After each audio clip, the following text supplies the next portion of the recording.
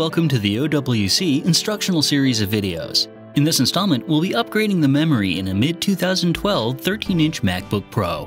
We've already gathered our materials, shut down the MacBook Pro, and have placed it on a soft, static-free work surface. We are now ready to begin.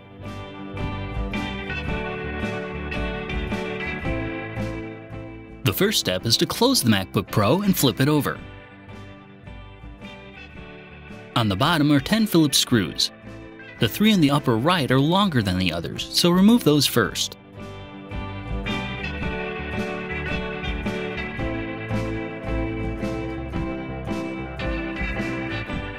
You can now remove the remaining 7 screws, which are all the same size.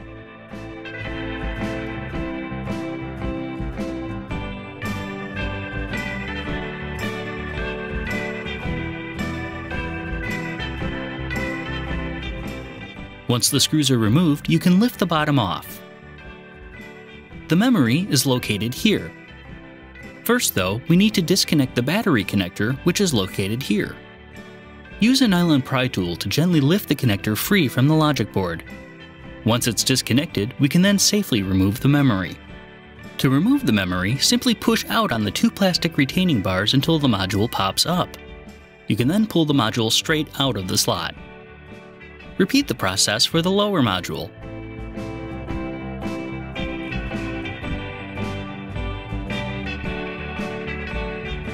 To install the new memory, line up the notch in the memory module with the pin in the memory slots and slide the module into the lower slot at an angle until it's fully seated. Then push down on the module until it clicks into place. Repeat the process for the top module.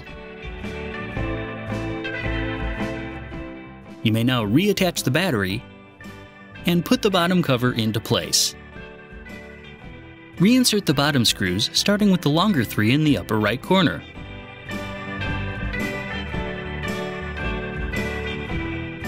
Then replace the remaining 7 screws.